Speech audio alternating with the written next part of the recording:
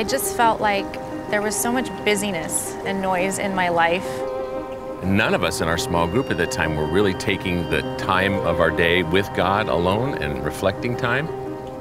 I am one of those people that needs kind of a forced time away.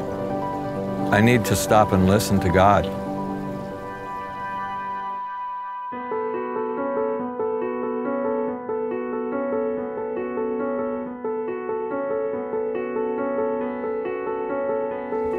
Pastor Rick has always had a vision for a retreat center for the members of our church.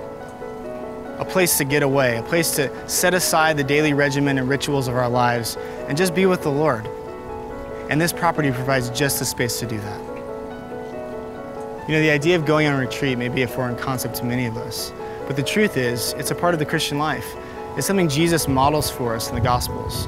All throughout the narratives we find in the Gospels, Jesus takes time away from his ministry, time away from his healing ministry, time away from his teaching ministry, to be alone with the Father, to simply abide in him. The retreat provided space for him to rest and refresh in the Father, so he could discern well what it was he was called to. And likewise for us, amidst our busy lives, amidst all the demands upon us, we certainly are in need of time and space to be alone with God, to rest and refresh our souls in him.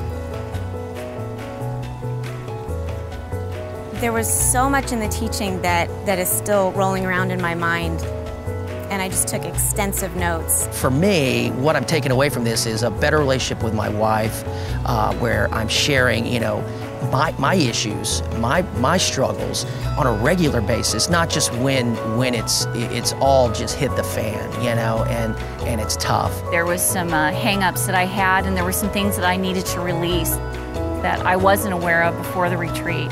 And so I was able to kind of identify those.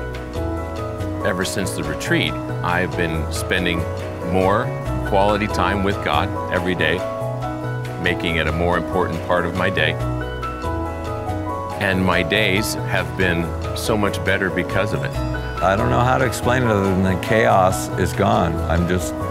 I'm focused. I'm not stressed out anymore about stuff. This is a small group experience, just a few couples that are with you, and you get to know them.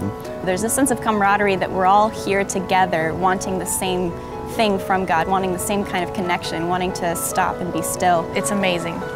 It's just an amazing experience. You'll leave here physically, emotionally, and spiritually just rested.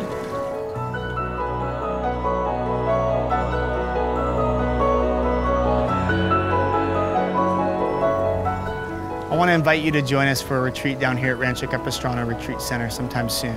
We have all kinds of experiences we're going to offer in the months and years ahead. Overnight experiences, day experiences. Please come join us.